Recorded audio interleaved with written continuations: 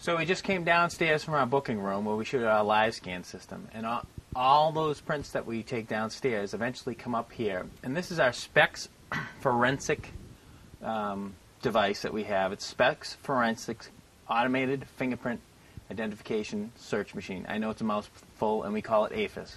And this is what we do with our AFIS system. It's kind of like a puzzle builder. The first thing we do in solving any crimes that involve forensics is actually go out and get forensics, and that's our detective division. And the first thing we do is we go to a crime scene, and we actually take what's called the latent lift, and this is what it looks like. And I know you can't see it on the camera, but this is the little cards that we use to take latent prints. That means prints that were left at a crime scene. Once we get a latent print, and this print was taken by Detective Crane, we take a latent print and we put it up on this AFIS system. And you're looking at what you're seeing on that little card. You can actually see what we call ridge details, and these are ridge details in the fingerprint. Now we work with this latent print, and we classify it if we can, and we actually find what we call minutia points. Those are points in the ridge detail of the fingerprint itself.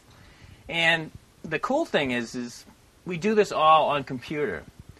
Before we had this, we actually did it, and Detective Crane's an expert at this. We use a magnifying glass, and we actually drop the magnifying glass onto the latent print, and we actually be looking at what the computer's looking at right now. Now, once we take a latent print and we put it into our machine, the next thing we do is we compare it to fingerprints that we've taken downstairs. Now, once we take the fingerprints downstairs, we send them here to our database, and we go here, let's see, John Doe. We bring these fingerprints up like this. We look at each fingerprint that we took downstairs, and I'll show you, we'll blow it up, and we actually physically check and make sure the computer did a good job in telling us what kind of print it is and where the ridge details are. And I know you don't know a lot about prints, and I'm not going to bore you with them, but you can see that we have certain areas that we identify. One is the core, and the other one's called the delta.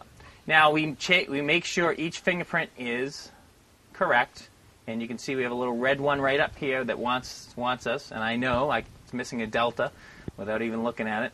But we make sure that all these fingerprints are correct. Now, I'm not going to save these. We're just going to quit without saving.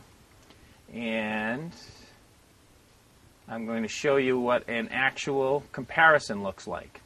Once it's in our system,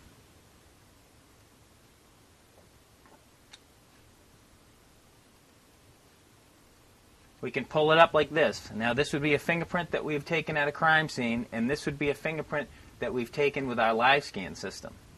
Now, it doesn't have to be a print that we've taken with our live scan system in-house. If I know the party's been arrested somewhere else, or I suspect somebody being involved in a crime and I know they were arrested, I can go to that police department or the state police and get a copy of their fingerprints and physically scan it into our system. So that's kind of a cool thing, too.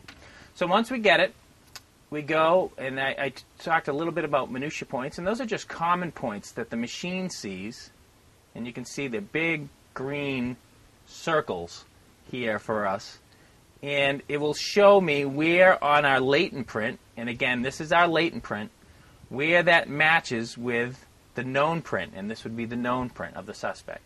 Now, we need 12 points, what we call 12 minutia points, to make a match, and this is a definite match that we've had. I can print it out for the court when we go to court. Now, I can print it out, and I'll show you what a printout looks like, but more importantly, I'll show you what it looks like on the screen. And you can see that there are 12 what we call minutia points, 12 points of identification in the ridge detail of this latent print that we've identified with 12 minutia points or points of identification with this known person. Bottom line, this print came from this guy.